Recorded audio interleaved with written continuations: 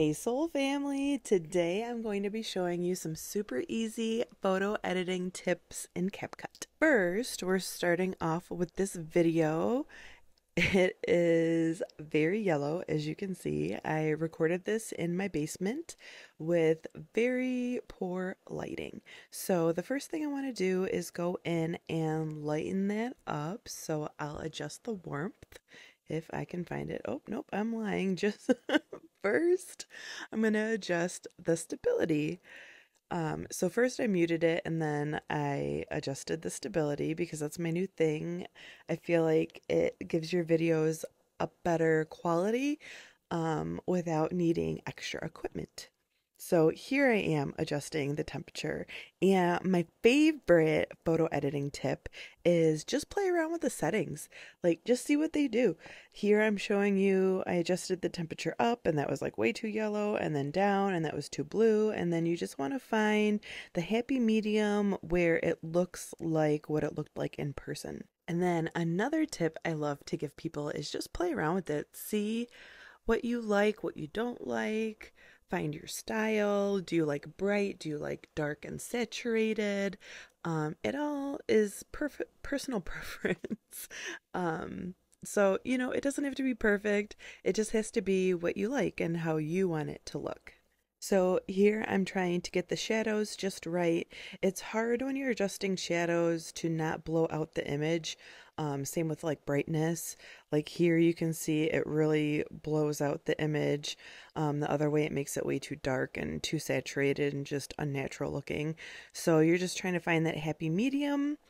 Brilliance can help with that. It can help you or hurt you, honestly. So just play around with it. It really depends on your lighting. So here I'm just adjusting the highlights, trying to get those darker tones a little lighter so it doesn't look so shadowy. You can see in the background where the paint and my Muller and that little container is. You can see that lightening and darkening a little bit here. And then I always make sure to adjust the sharpening on my videos and pictures. I like things super sharp. I feel like for product videos and photos, you want things kind of sharp. So here I'm adjusting the colors.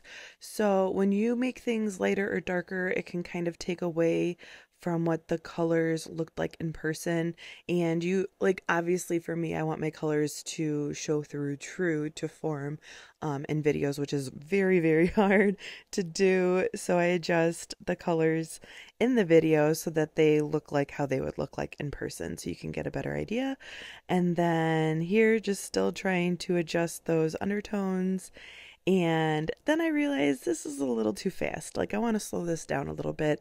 I feel like it gives it a better feel. So I go and put it on 0.5. And there we go. It gives it just that, like, chef's kiss.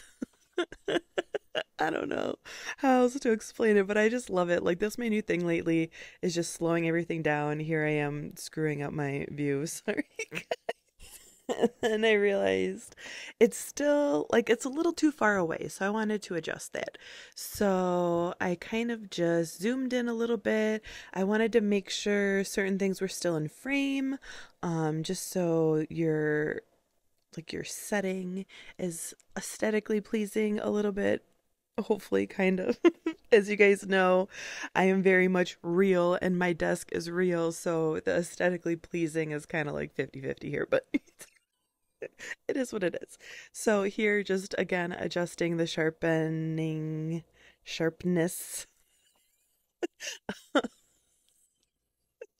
of my video. Love a good contrast. I feel like it makes the blacks just like so good. And then, of course, gotta add the audio, you know. And if y'all know me, you know I am the queen of forgetting to trim audio. Like here, I'm like, oh, I'm done. Cool. Nope, not done. You have to trim your audio to the length of your video. Don't forget. Hashtag Katie, don't forget.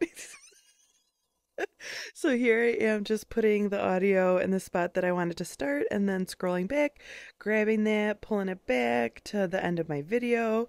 So it's like, normal. and then always check it. This is the time that I would add my logo down at the bottom, but I forgot. I'm not going to go back and do it now, so it is what it is. I always export in 2K/4K, 60 frames per second, and then save it or export. And then you'll see what we started with, so orange, and then what we ended with.